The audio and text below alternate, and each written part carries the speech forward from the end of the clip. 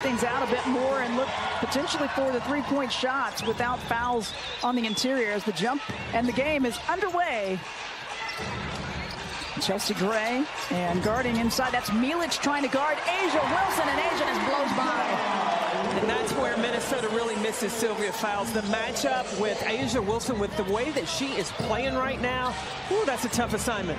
Their leading rebounder, their leading scorer, Sylvia Fowles, 16 points, 10 boards per game, and they're without her. There's a give and go, finger roll good. That's Nikolina Milic. This, between these two teams, I think it's going to be who can establish paint points.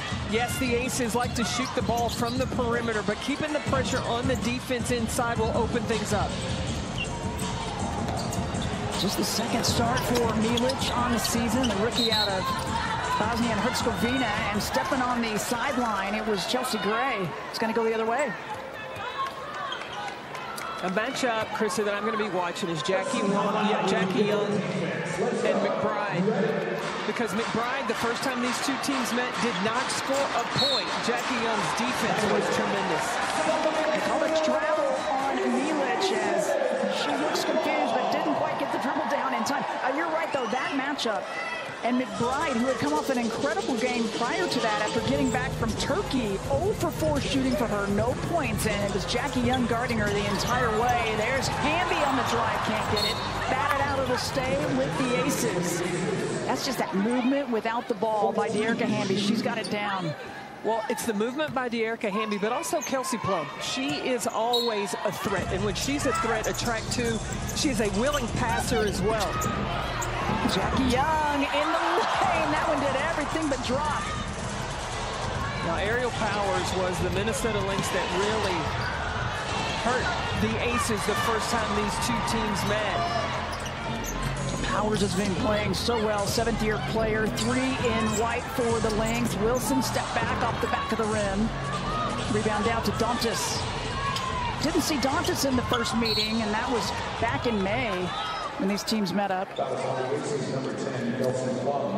When the Lynx played with Sylvia Fowles, a lot of teams, and the Aces did as well, they worked on having rotations, double team on Sylvia Fowles. Without having fouls on the floor, you're going to see a lot of one-on-one accountability defensively. There's Big Syl watching on the sideline, honored prior to the game.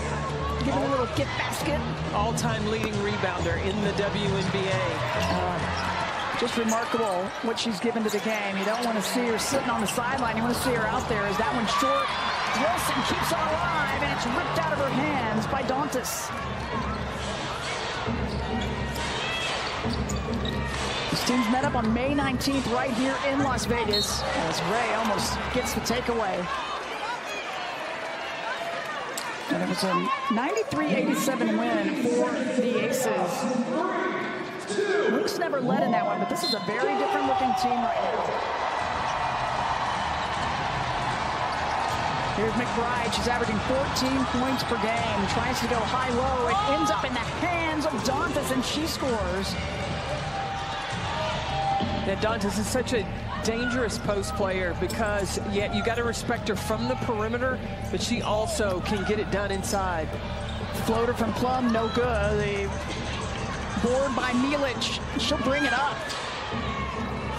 Skips it down to Powers. High archer straight through. Aerial Powers drops it in. And it's a big punch by the Lynx here, up 7-2 to start it. Yeah, the Dallas game, the Aces got off to a slow start.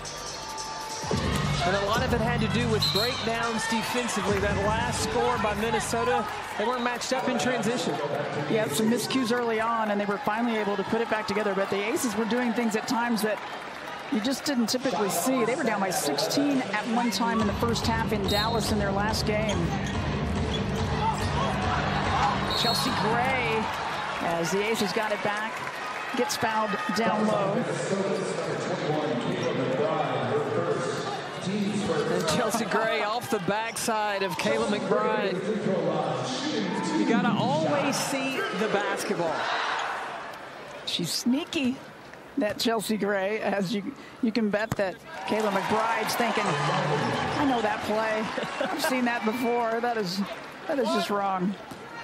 But as you're checking the inbounder, you also have 5 shooters for the Aces out there. Everybody, you got to be aware everybody is. You almost need 2 sets of eyes. You do. Too many options. Both free throws good for Chelsea Gray. As Jefferson uses the high screen and hits it. Mo Jefferson, 6th-year player, traded to Dallas in 2019 and then signed this year by Minnesota. What a pickup for them. As Gray gets her shot blocked. McBride's going to push it. Powers. This one short. Long rebound, though. Back to the Lynx.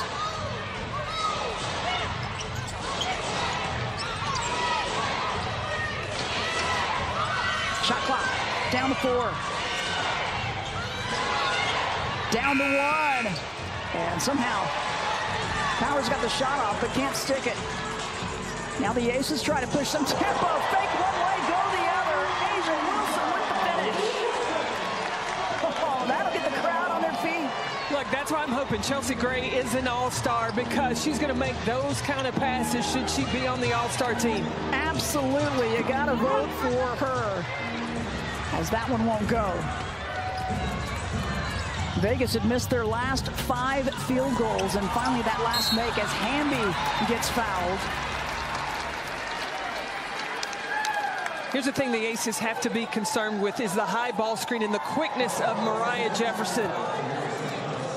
The lane is so open, it's hard to find that coverage. But you look at that no-look pass by Chelsea Gray. It's almost like they've got telepathy on the court. They know where to be and trust that she's going to get them the ball. Yeah, they don't even have to speak it. You're right. It just knows where it's going. I think Chelsea's got something going with the basketball, too. The basketball understands where she wants it to go.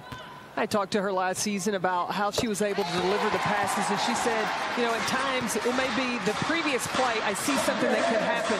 It's like she takes a snapshot or a picture, and then she can put that in that Rolodex. Next time down, she knows the opening's going to be there. Well, that's helpful out on the court. Dantas tries the 3, can't get it. Hamby gets the board. 1-point game. I love that low post-up base that Asia Wilson has. She's so strong from her waist down. Wilson was wanting some contact, doesn't get it. Damiris Dantas on her, the Brazilian, an 8th-year player. She missed 12 games because of a foot injury. They did not have her the last time these teams met up. Jefferson hits it. Another 3, a team that only averages 5 per game. And they've got a couple of them already here in this first quarter. Well, Moriah Jefferson is the ideal point guard for Shell Reef's system. She's a scoring point guard. She's good off the ball screen. Great body control by De'Erica Hamby. That slight hesitation left her open, and the finish by Hamby. Come off the double-double in Dallas. Hamby picked up her 2,000th career point the last time these two teams met up, as that one's much more on the mark for Dantas. And we talked about in the open, Minnesota is that team that is hungry for a win, and they're playing extra motivated knowing they are shorthanded without Sylvia Fowles. Wilson was triple-teamed, and Brown comes back with a triple. The unselfish play of the Las Vegas Aces. When you see 2, give it up. Wilson had multiple options there. Shot from Dantas, no good, and it's Milic knocking it off the leg of Jackie Young. We got a good one going on here. Minnesota is up by 2. Part of the 3-part series documenting that 1996 team that was really a key part of kicking off the WNBA. And I'm going to tell you, I laughed, I cried, I was so moved in watching that. I can't wait for everybody to see all 3 parts. It's been really spectacular to see all of the coverage and the footage and to talk to the players. And I remember those games. I was there watching as a fan, and you're right, it was